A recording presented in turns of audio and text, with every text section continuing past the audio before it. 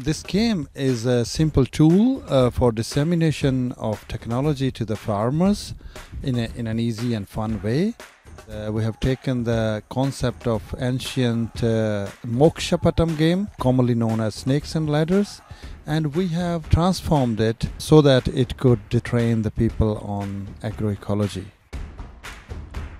The ladders, they represent good farming practices, while the snakes, they depict bad or harmful practices. Some years back, the German Agency for International Cooperation, the GIZ, announced an open competition. It was called Innovation Challenge 2021. Taking this opportunity, I teamed up with my collaborator in India, Dr. Anil Sharma, who is a very experienced extension expert. So we submitted the idea based on this concept of snakes and ladders board game. There were about 40 submissions, and there were 6 concepts shortlisted, so we were also among those semi-finalists. And then we developed this concept and tested it in the field, and we went back in the final competition where jury really appreciated the unique attributes of this concept, and we won that competition, and we got this grant to implement the project in India and Tanzania. This has been a pretty interesting journey. We had several workshops with the different stakeholders, with the extension trainers, with research and advisory staff, as well as with the farmers. I was very curious to know how the farmers react, and when we introduced this concept to them, they were really thrilled and they enthusiastically participated in it.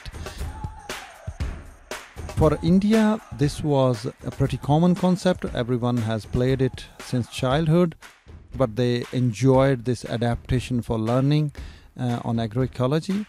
While for Tanzanians, this was a totally new game concept. They were very keen to learn about it, and they participated very nicely. After the workshop, the extension staff there said that we had so many workshops, but this was the first one where we had a lot of fun and we learned a lot about the agroecological practices. So this is encouraging, and this keeps us going.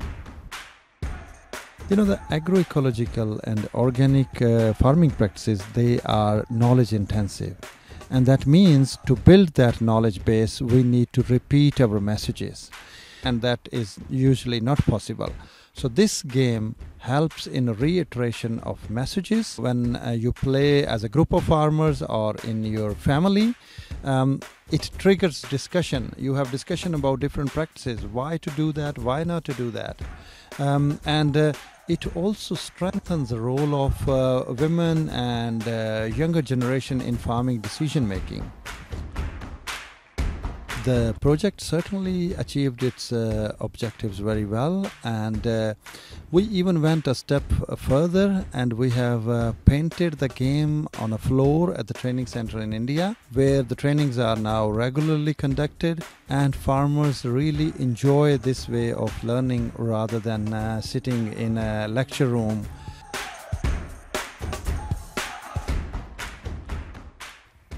Recently, we had the annual day of our Hugo P. Cecchini Institute at BFH-HAFL. There we played this game with the participants of this event, and we got very interesting feedback.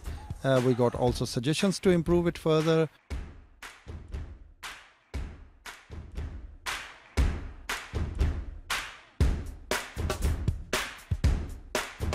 The game in its current form is tailored to organic cotton producers in India and Tanzania, but it is very easy to adapt it to other contexts. So based on the feedback, we are looking forward to adapting it further, improving it further, and scaling it up in other geographies and other contexts. Kirimo hai! Pamba!